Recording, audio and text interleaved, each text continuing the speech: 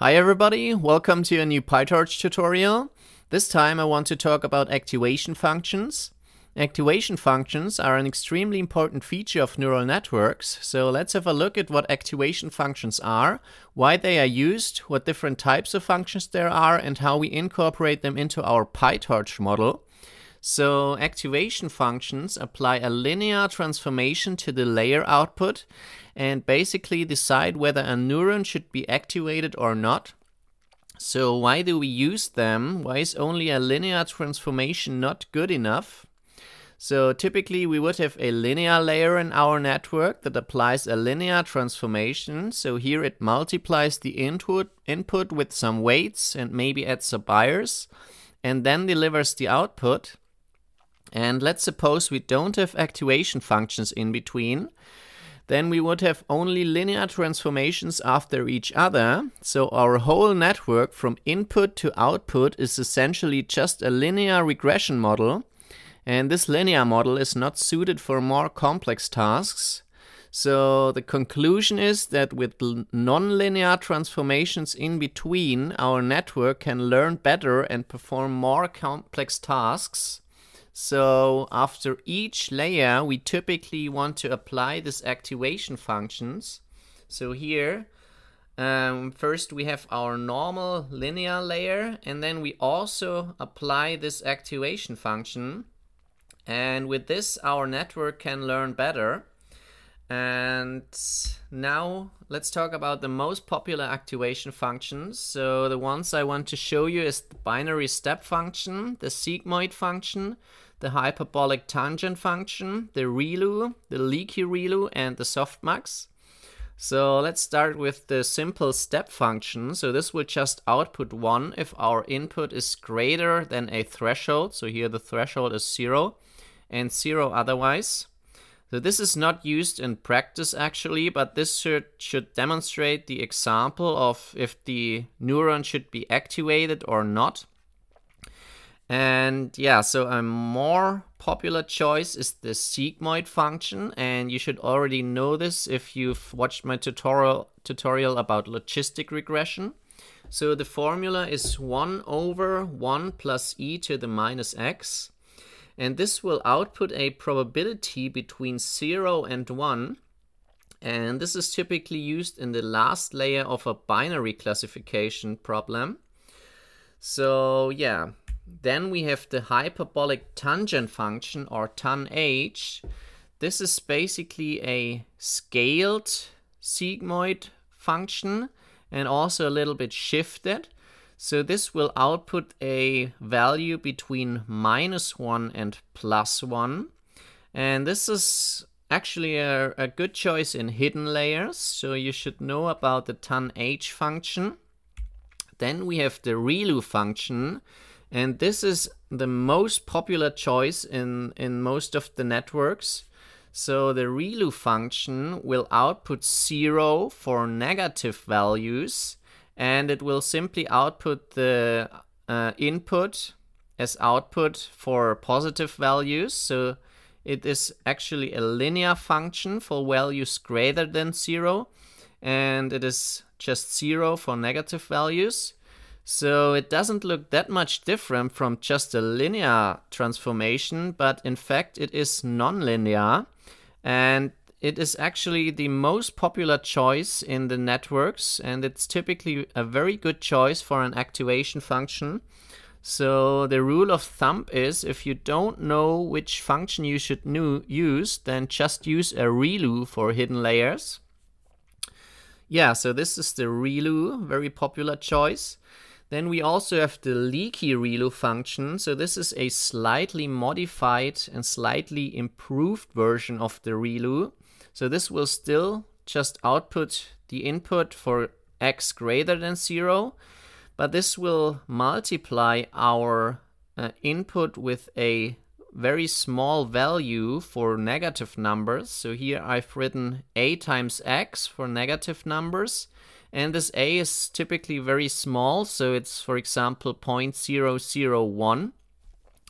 And this is an improved version of the ReLU that tries to solve the so-called vanishing gradient problem. because with a normal ReLU, our values here are 0, and this means that also the gradient later in the backpropagation is 0. And when the gradient is 0, then this means that these weights will never be updated. So these neurons won't learn anything, and we also say that these neurons are dead. And this is why sometimes you want to use the Leaky ReLU function. So whenever you notice that your weights won't update during training, then try to use the Leaky ReLU instead of the normal ReLU. And yeah, then as a last function, I want to show you the Softmax function, and you also should already know this because I have a whole tutorial about the Softmax function. So this will basically squash the inputs to be outputs between 0 and 1, so that we have a probability as an output. And this is typically a good choice in the last layer of a multi-class classification problem. So yeah, that's the different activation functions I wanted to show you. And now let's jump to the code and see how we can use them in PyTorch. So we have two options, and the first one is to create our functions as NN modules. So in our network, in the init function, first we define all the layers we want to have. So here, for example, first we have a linear layer, and then after that we want to have a ReLU activation function. So we create our ReLU module here. And we can get that from the torch.nn module. So this contains all the different functions I just showed you. And then we have the next layer. For here example, it's a next linear layer. And then the next activation function. So here we have a Sigmoid at the end. And then in the forward pass, we simply call all these functions after each other. So first we have the first linear layer, which gets an output. And then we use this output and put it into our ReLU. And then again we use this output and put it in the next linear layer, and so on. So this is the first way how we can use it. And the second way is to use these functions directly. So in the init function, we only define our linear layers, so linear 1 and linear 2. And then in the forward pass, we apply this linear layer and then also call this torch.ReLU function here and then the torch.Sigmoid function directly. So this is just from the Torch API. And yeah, this is a different way how we can use it. Both ways will achieve the same thing. It's just how you prefer your code.